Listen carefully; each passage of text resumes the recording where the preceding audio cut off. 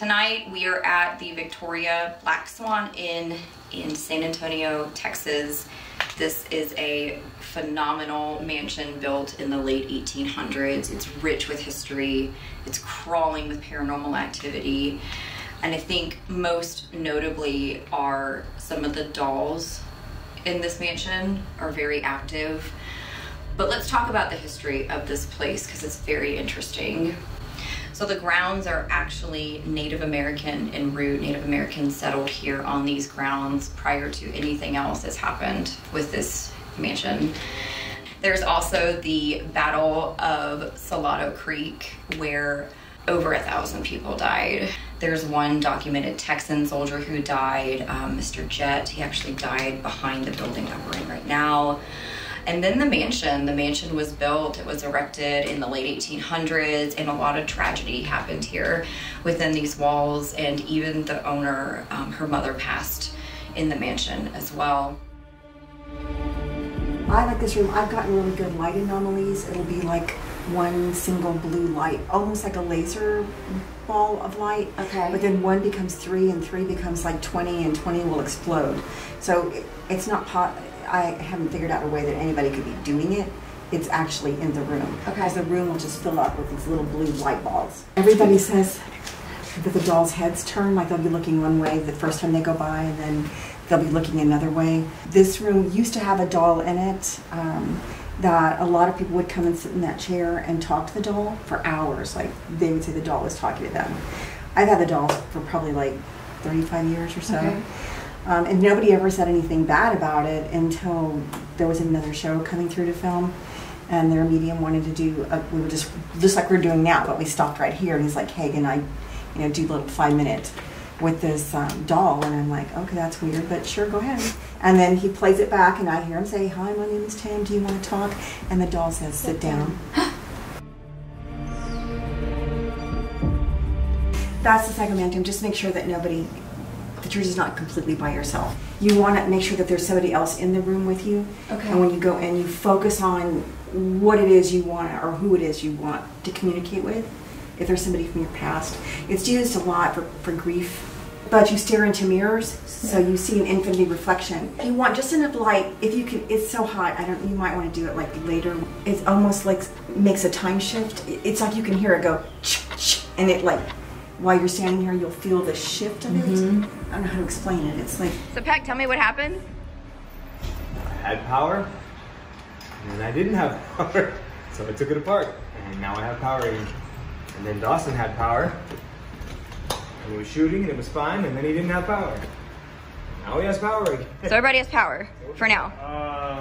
What did you do, Ray? The milking barn is really a milk barn, so it's one of the older buildings on the property. I'm pretty sure there was a murder in there. It's where most of the time I think Sebastian Ripstein comes through, so you get a big shadow, masculine presence. Typically what will happen is that since you have men and women, what you'll notice is that men get separated from the women in the milk barn. Okay. Randomly, if that starts to happen, or if you start to feel kind of like touchy-feely things, just go out of the barn and change the energy.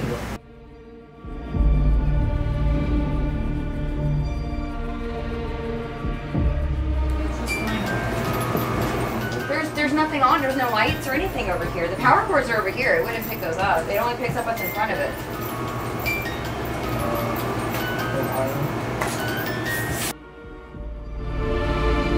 It's almost like where that thing is opened. It's holding at 0.9. It is like 1.0, 0.9. It's going down a little bit. Nope, no, it's not right now. These are the readings that we got at Woodbine. See if I go up. It's gone, it's leaving. See? It seemed like it was more the case than the doll. That's weird. Then if I go back, let's see if it goes up. Yeah, see it's going up? It's so weird. It's not like her. It's almost like this case. Like the opening to the case. See it? I mean, there's no explanation for this. There's no electricity. There's nothing. If I go higher, it starts to drop. Oh my, okay, we're at 1.2. I don't remember how high it got at the Woodbine, but, well, we know this is haunted. Whoa, whoa.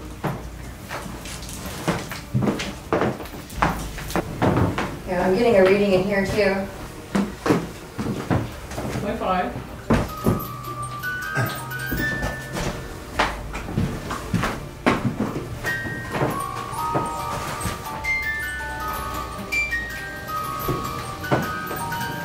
Do you have an explanation? So immediately when we got out the EMF detectors, so I brought a few different kinds of EMF detectors with me this time, and all of them went off near Abigail's case, which in our experience has never happened, especially the millimeter. Our millimeter is very difficult to go off, but our Paratune, our REM pod, our millimeter, everything went off. The millimeter shot up high with milligauss.